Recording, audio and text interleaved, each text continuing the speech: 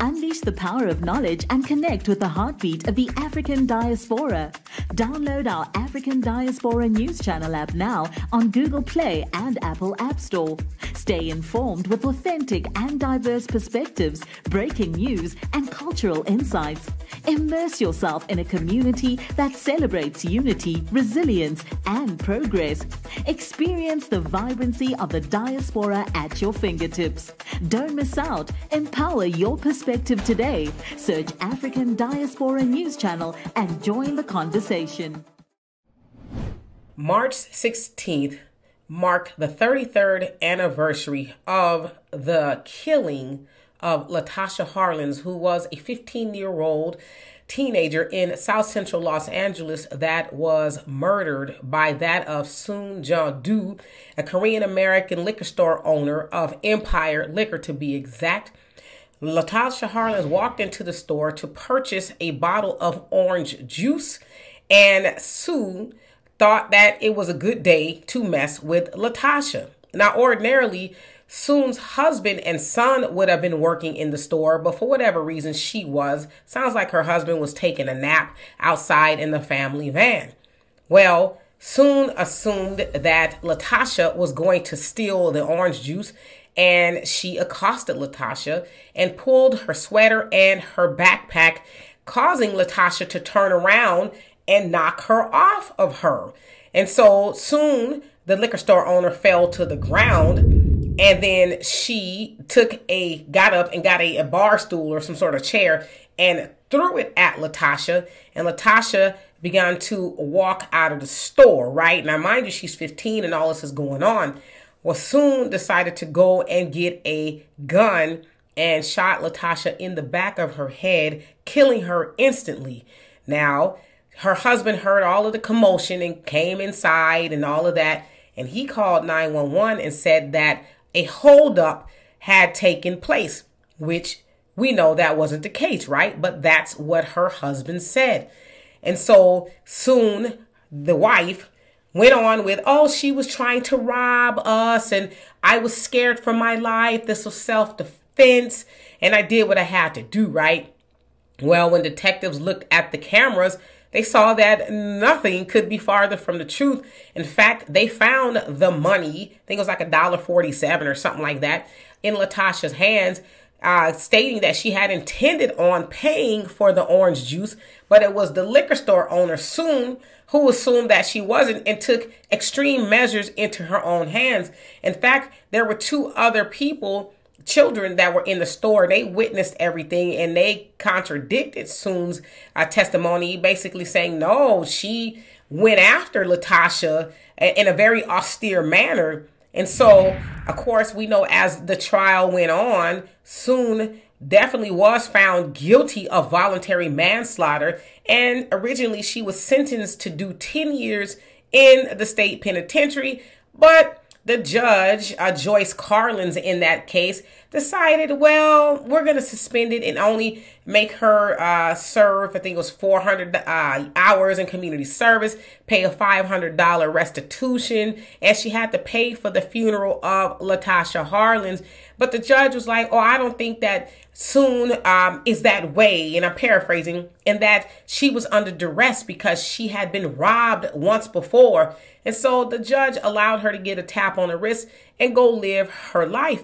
Now, of course, we know that it is said the Latasha Harlins murder led to the LA riots because a lot of people thought that it was due to Rodney King. It had something to do with it, but Black people and Koreans had this love-hate relationship, right? Because Koreans owning a lot of the convenience stores and things like that.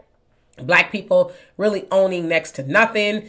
And of course, the Korean American community there in South Central treating Black people, well, you know, like white supremacists, right? And so, of course, we know the LA riots jumped off, and South Central is still said to not have fully recovered from that. Of course, that happened, as I should say, Latasha happened in 1991, and then the riots happened in 1992.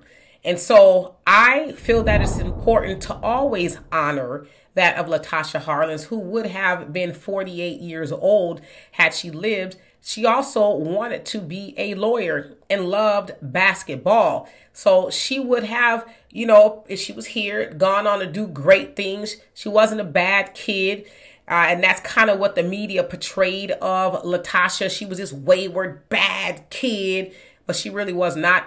Everybody that knew her said she was a sweet kid, had ambitions, and was well liked. But of course, the media got a hold of it and made the Korean woman the victim, right? Made her, what was I going to do? I was so afraid of a 15-year-old that you decided to mess with and got away with cold-blooded murder. And so we should never forget people like Latasha. We also should always remember, even to this day in 2024, that Black people are still unprotected. We do not have a hate crime bill that specifically speaks to us, but Asian Americans, they have one. As soon as Biden and Kamala got into the White House, they couldn't wait. And of course, Congress unanimously decided that Asian Americans should have a hate crime bill, and they being Biden signed it proudly, leaving Black people still unprotected, even though we are the most assaulted people by the police and everybody else in America. FBI statistics. If you don't believe me, look it up. And so I want y'all to remember Latasha Harlins. I want y'all to remember that Black people still do not have a hate crime bill. When you all go into the booth and you decide to vote, make sure you vote for somebody that is going to take up the causes of Black people and not leave us out here unprotected to where anybody feeling like a 15-year-old is a threat, right? And we've seen this happen in more modern day. I don't remember where it was right off the top of my head, but there was another Black boy that had his life taken by an Asian who thought he was stealing water from the store, and it turns out that he was not. But there's nothing to say that Black people, if something like that happens to you again, you have a bill that protects you. Oh, but Soon, who I understand is still alive, she has a bill that protects her. Soon being the woman that took Latasha's life.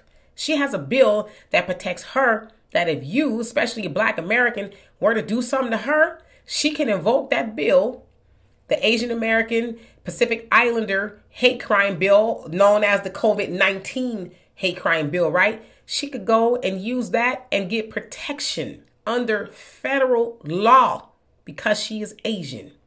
But you, Latasha that Soon took her life, if she was here today, she wouldn't have protection. She would be unprotected by the woman who took her life on March 16th, 1991. So anyway, y'all remember that. And also, before you leave, if you haven't already, please subscribe to this channel and my channel, The Demetra Kaye Show.